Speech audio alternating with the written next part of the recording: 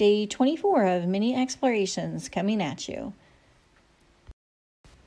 Today I'm using a map board that had some scribbles and scratches on the back of it, and I'm just accentuating those with another graphite pencil and adding in some white encaustic medium just to blend that into the background just a bit more.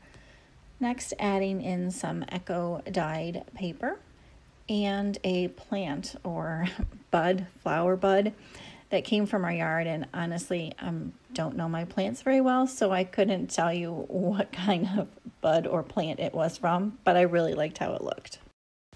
I added in a few final touches with some pastels, and there you have it. Day 24 complete. Thanks again for watching. Talk to you soon. Bye for now. Day 24 of mini